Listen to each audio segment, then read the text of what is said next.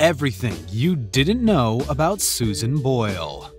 Susan Boyle wowed audiences when she first appeared on Britain's Got Talent back in 2009. But it hasn't always been an easy ride for the Scottish spinster. Dubbed both Simple Suzie and the woman that silenced Simon Cowell, Susan Boyle certainly made some waves in her time. Now, almost 10 years later, Boyle is back on our screens competing for the top spot in America's Got Talent, The Champions. Join us as we take a look at everything you didn't know about Susan Boyle. Before we begin, make sure to subscribe to our channel for more amazing videos about your favorite movies and TV shows. Her audition was staged. It's easy for us sitting at home to buy into the hype of shows like The X Factor and AGT. To us, it looks as though these people are walking onto the stage for the first time, meeting judges that they've never met before. But that's not always the case. Susan Boyle's audition made her famous, mainly because no one expected the odd, frumpily dressed woman to have that angel voice. Her attitude had crowds thinking that she was just another delusional contestant hoping to have her 5 minutes of fame. So when Boyle started to sing like an angel, the world was stunned. She was an instant hit, making us feel awful for prematurely judging her based on appearance. But therein lies the magic. According to numerous sources, Simon Cowell had already seen Susan before in the pre-TV audition vetting process. He actively encouraged this incredibly talented but naive woman to confess to the world at large that she was a virgin and had never even French kissed. When it came to makeovers, Simon purposely left Susan pretty much as she was, while other contestants got the whole 9 yards. It might look like organic television, but what we really saw was a very clever business strategy unfold, all at the hands of one of the music industry's biggest pros. YouTube scam cost her votes. You could be the most talented person there, but if the public doesn't vote for you, you'll still end up the loser. Some individuals vote for their favorite acts dozens of times, especially now that you can do it for free over apps. Susan was set to win. It seemed like no one could outshine her and the effect that her voice had on the British public.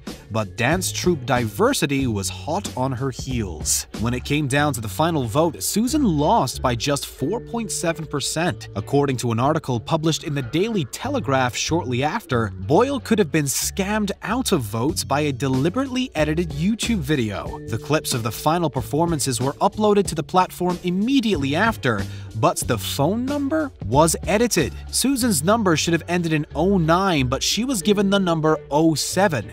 Diversity's calling number. YouTube later denied claims that Susan would have won if it wasn't for the unofficially released clips, claiming that the broadcaster ITV had complete control over what footage went up on the website.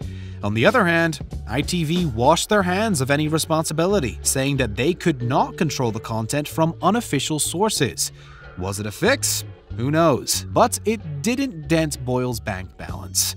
She was psychologically evaluated.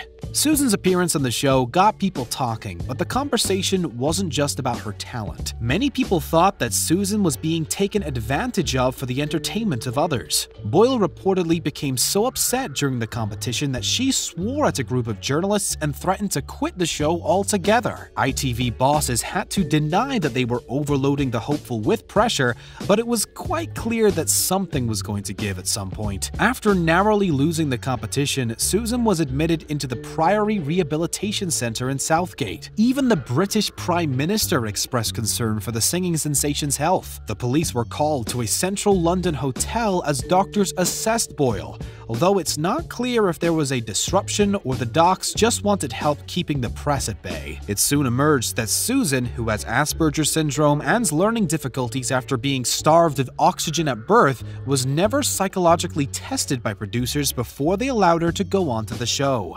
Thankfully, Susan seems to be doing much better these days. Auto-tune scandal. There's no doubting that Susan was one of the best voices in her genre, but she was one of the many contestants slammed when the show was called out for digitally enhancing voices in the audition stages. In 2010, the Evening Standard broke the news that both of Simon Cowell's biggest British TV shows, The X Factor and Britain's Got Talent, were guilty of smoothing out faults in voices using technology before the show was aired. One insider said, "The sounds are cleaned up.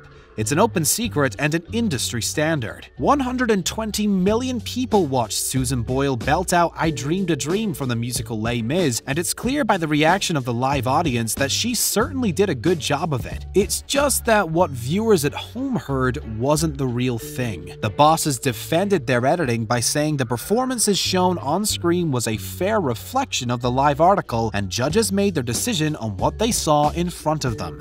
Still, we can't help but feel a little blindsided, can we? She still lives in a council house. Simon Cowell knows an investment when he sees one, so it's no surprise that he helped Boyle make some money after the show, even though she didn't win. The star's first album sold millions of copies, and she quickly amassed a fortune of around $30 million. Like most people that get some serious cash, Suzie bought herself a new home worth around $400,000. The 5-bedroom property was a far cry from her previous home that she had lived in all her life, which was a small terraced house on a council estate in Scotland. Despite the newfound luxury, Boyle couldn't get used to her new spacious surroundings and instead moved back into her old family home. Staying in her old house wasn't easy though, and in 2017 the star revealed she was frequently attacked by a gang of youths that were trying to bully her out of the area. Rather than succumbing to pressure though, Susan has stood her ground. "I love my house. It's where I grew up," she told the Daily Mail. "Why should I move out because of a group of teenagers who behave like that? They are bullies who shout and throw things, but it is my home and it's where I feel safe." Good for you, Suzie Q. She found a boyfriend at 53. Susan was always focused on her family, having grown up with 9 siblings.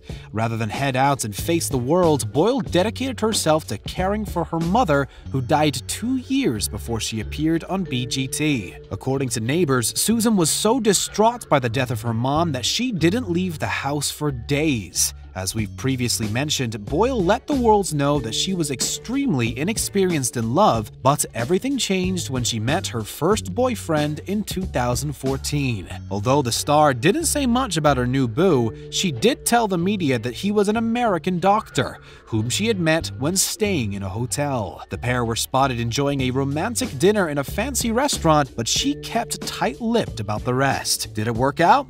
Who knows? But at least the star had her first date, even if it did take her 53 years to get there.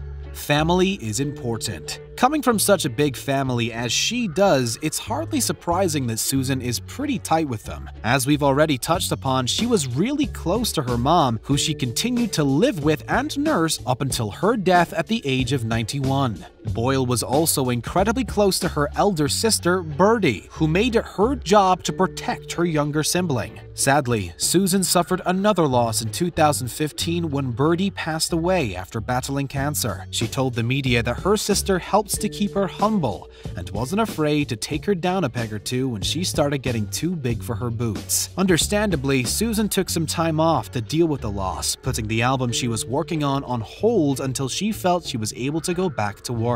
It wasn't always smooth sailing in the Boyle family though, especially between Susan and her brother Jerry. According to sources, the pair fell out in December of 2013 after Jerry allegedly coerced his sis into giving him £50,000 by threatening to commit suicide if she didn't. When other family members found out, they intervened and all hell broke loose, with the pair ultimately not talking to each other for 2 years. They eventually reconciled in 2016 when Susan had a breakdown in an airport and called Jerry for support. It didn't take long for her brother to work his way back into her good graces after they connected, with the two pictured shortly after in some goofy family snaps. She hasn't charted since 2013.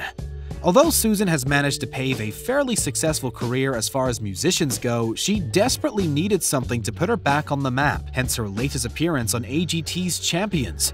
Her last album, A Wonderful World, was released in 2016, but became her lowest charting album in the UK to date. The last single she released was a cover of the Secret Garden song You Raise Me Up, which previously did very well for the Irish band Westlife. Audiences didn't really respond to the ditty, and the song didn't chart at all. The last song of Susan's to have a chart impact was the 2013 Christmas carol O Come All Ye Faithful, which was sung with Elvis Presley as a posthumous mix. Even then, it only reached number 48. It's not difficult to see why Susan is trying to get herself out there again, is it? Thank you very much for watching today's video. Make sure to subscribe to our channel for more amazing content, and don't forget to check out one of the other 2 videos on your screen.